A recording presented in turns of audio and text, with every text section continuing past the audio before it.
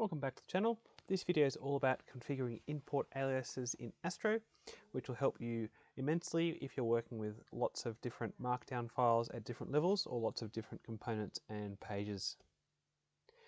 In this video, we're looking at how to create a new Astro project from a template, how to set up import aliases in the astro.config.mjs file, and how to import components using these aliases. I've got a shell open in the folder where I would like to create the project. In this case, I'm using Windows PowerShell, but you can use any shell of your choice depending on the operating system you're using. The command you need to create a new Astro project is npm create astro. You'll need to have node.js installed for this to work. It'll then ask you for the folder name. I'm going to use video astro import aliases. You can use whatever folder name you like, and that will be created inside the directory where your shell is running.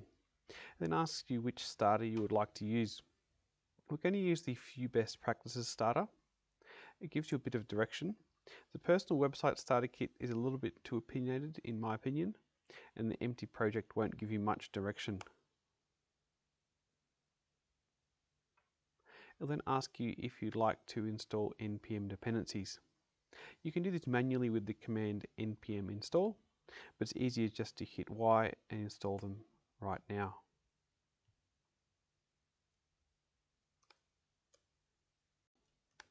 It will then ask you if you'd like to initialize a new Git repository.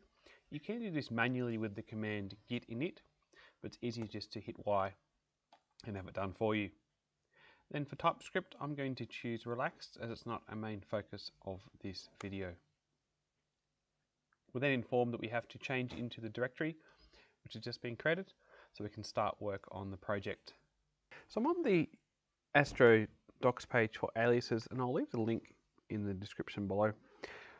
What it's illustrating here is normally when you're doing an import you have to provide a relative path, and more often than not you have to work up through the directories to get to the actual folder which you are loading the components from. If we configure some import aliases in the tsconfig file, we can then use the aliases with an @ sign that we've configured, and it makes it a lot easier to reference your components and layouts. So let's go ahead and we'll copy the compiler options. We'll open up the project in VS Code. And underneath extends, we'll put in compiler options. You must specify the base URL for the aliases to work.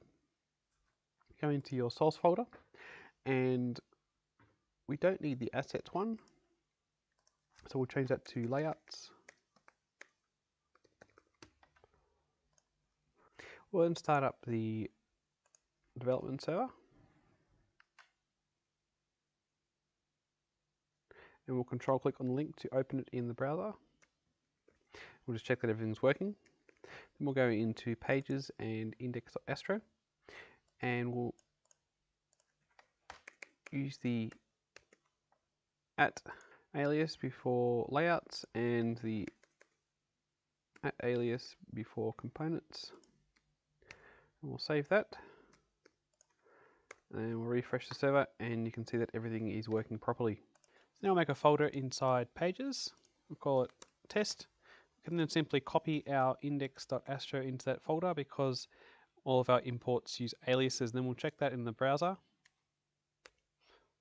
So we'll do /test, and you'll see that all the components are importing correctly because we've used aliases. So there's no need to add depth to the import paths. So that's it for this video. I've left a link to the files for this tutorial in the description below.